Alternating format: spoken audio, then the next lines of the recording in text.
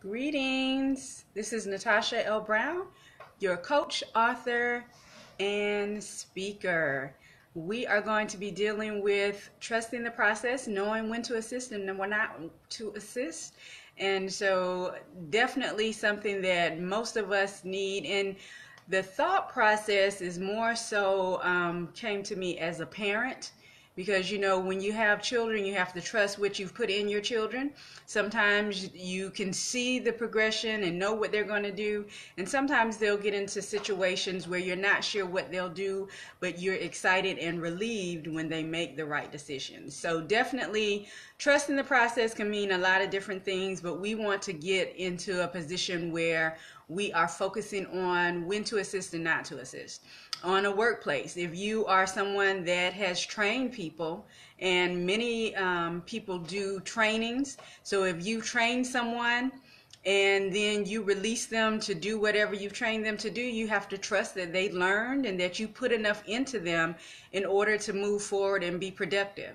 So trusting who you are and what you are doing on a regular basis is definitely a big part of who we are. Thank you so much for the likes. As you come in, go ahead and share the broadcast. And if you are seeing this based on a share, go ahead and go over to Natasha L. Brown, like the page, and click on See First so that you'll know when I'm posting notifications. As well as you can go to New Peace Wellness with Natasha or the Now Proverbs 31 Woman, like both of those pages as well. So there are so many different things that we can equate to trusting the process, but the process goes a little smoother when you have goals. And if you have goals and you are staying focused and making sure you're on track, even if the routine is not something that can take place on a regular basis and you have to kind of adjust and modify, you still have the goal, the reason why you're doing what you're doing. So that's always a good thing. Diversifying yourself, making sure, first of all, that you are putting yourself in a position where you are loving yourself enough to be able to function on a regular basis, not experiencing stress and overwhelm, burnout. You're not in a place where you cannot function at your best. But diversifying, if you're taking on everything, if you have a need to please, or if you are you have a savior or a hero complex, then that's something definitely you need to be working on. That should be on your list of goals so that you can make sure that that's not something you're doing on a regular basis. Many times, and this is the year of no, I talked about it a little bit before, but definitely practicing saying no in many situations that do not benefit what I am doing. Because if you are doing 15 things at one time and you're saying yes to other things, then definitely you're going to be overwhelmed, you're going to be burnt out, you're going to be in a place where you cannot function as at an optimal level for your life, personally or otherwise. Your professional life, if you're running a business, you can't give anything if you don't refill and replenish yourself. There are a lot of things that we do on a daily basis that can help us maintain and make sure we have that balance. Thank you so much for sharing. Oh, that's my sister. Hello, Natalie. But when we don't fill ourselves up, when we don't replenish, when we get into a place where we are constantly giving and never receiving, there is a break in the cycle. And when there's a break in the cycle, what begins to happen is you begin to deteriorate. And as you begin to deteriorate, you'll be so busy that you won't even realize that you're losing yourself, that you are slowly dying, that you are slowly giving out everything you have and you have nothing to give back. So what are the things that you do on a regular basis to replenish yourself? What are you doing on a regular basis to trust the process of what you have poured into everyone around you? What is the process that you do? So many people that love to say yes, or like I said, have a hero complex, you try to do everything, and it's not even possible to do everything.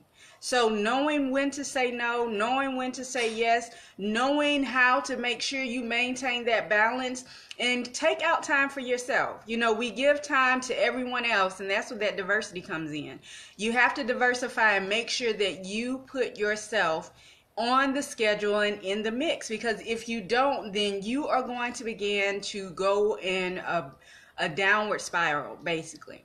So if I'm handing out of my cup, allowing everyone to drink out of my cup, and I never replenish it, at some point the cup is going to be empty. And an empty vessel definitely is not having anything to give back, to pour into others. So make sure that you are diversifying. The answer to whatever the situation is always within us. And many times we are not thinking about that. We don't get into a place where we listen to what our bodies are saying. And that is a big part of holistic coaching. Knowing what your body is saying. There are many positive things, there are many negative things. Are you giving your body what it needs and what it should be getting? Food wise, exercise wise, are you hydrating properly? Are you getting restful sleep? Are you doing what it takes for your body? And everyone can't do the same thing. That's why I don't push diets. And diets start D-I-E. So that you have to kill off something in order to be successful in any diet. So if you are focused on maintaining a holistic lifestyle or a healthier lifestyle than what you're doing now, then you're going to be more successful than someone that is dieting. So getting in mind, trusting the process. Do you trust what you've learned? And if you're not doing self-development, then you can't trust anything, because you're not pouring into yourself. You're constantly giving out. But if you're doing self-development, reading a great book in your specialty or something you want to learn, taking a class. It doesn't necessarily have to be a college course. Taking a class somewhere for something you want to learn or something you would like to do. Even a hobby. Taking a class and getting with like-minded people. What are you pouring into yourself? Are you resting on a regular basis? Not just sleeping, but resting. Taking time out to make sure you are replenishing yourself on a mental, spiritual, and physical basis. Are you loving yourself in a way that is going to be productive and conducive for all involved? And a lot of times we don't think about that. What would happen if you did not take care of you? If all of a sudden you just, you don't necessarily have to die. Let's use work as an example, or school. If you were no longer there, how would you be remembered? Have you made a difference in anyone's life where you are? Have you gone forward and poured into anyone? Have you allowed anyone to pour into you? Remember that cycle, that giving and receiving. That cycle, if you break that cycle, then, it's hard to say you're a giver if you don't know how to receive. And it's hard to say that you're a receiver if you don't know how to give.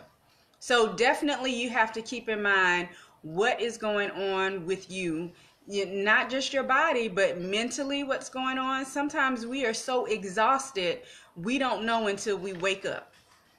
You get somewhere, you sit down, and you completely fall asleep because you are so exhausted. But what is it that people will remember about you? If you are not making yourself unforgettable, what are you doing where you are? How are you serving your purpose?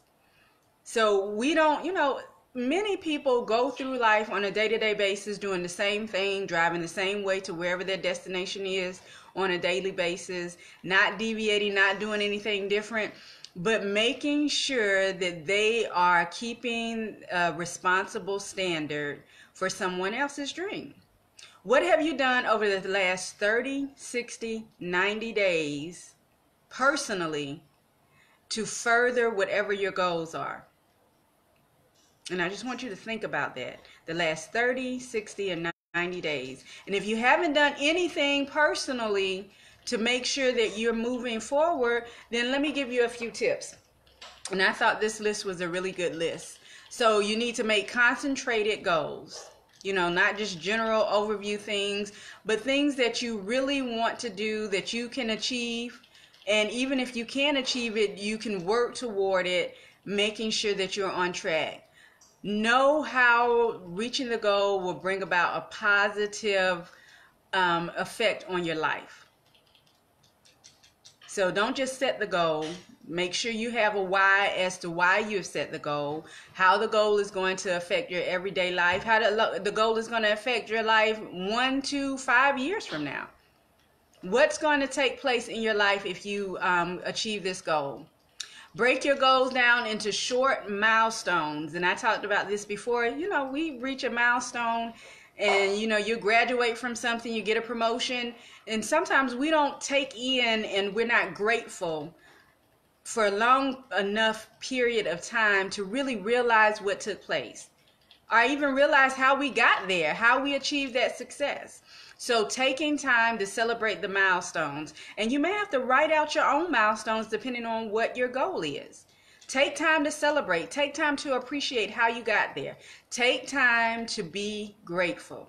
Schedule a time that you're going to work on your goal and put it on the calendar on a daily basis, on a weekly basis. Definitely you don't want to go any further than bi-weekly, but make sure that you have scheduled a time to work on your goal. 30 minutes, an hour, however long you think you need at a particular point to work on that goal. And try not to do it at the end of the night before you go to bed when you're already exhausted and tired, because most likely you're not going to stick with that schedule. Also, find an accountability partner, a family, a friend, a coworker, someone that can hold you accountable and even get involved in what you're doing so that they can achieve their own goals as well.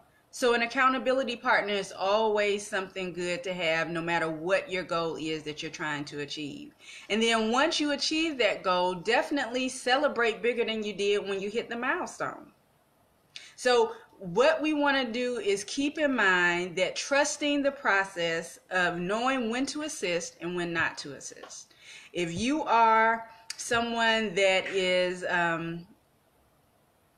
I don't want to say in charge of everything, but you have a lot of responsibility, regardless of whether it's your home life, regardless whether it's your work life, regardless of whether you are a leader in school, whatever you're doing, ministry, whatever you are doing, if you are the one that's always bearing the burden, then make sure that you take time out to just step back and trust what you've put into those that are around you, those that are assisting you, those that are co-laboring with you. Trust the process of when to assist and when not to assist. Just like with our personal selves, when is it that I need to stop and rest? When is it that I need to stop and eat? If I can have a schedule on a daily basis and eat at the same time, it definitely helps the body digest and eliminate on a regular basis as well. Have I scheduled or use an alert for hydration, making sure that I get the proper amount of water each day? What little thing can I do to improve my day and lighten my load? So definitely want to make sure that you diversified, not giving out constantly, but learning how to receive and learning how to maintain who you are by what you're doing. Having those goals definitely make a big difference. And if you haven't set any goals for the remainder of the year, now's the perfect time. Take the next 30 days, set some goals. What are you going to do over the next 30 days to personally be productive? So that way you can look back and say what you've done and what you need to improve on for the next 30 days. So it's always a great way to gauge and then be encouraged, definitely. Because if you can't see what you're doing and where your successes are, it becomes discouraging doing the same thing over and over every day. So get a gauge point. Start journaling your successes. Start journaling how grateful you are for those successes. Take time to love on you. So definitely always selflessly selfish is our theme.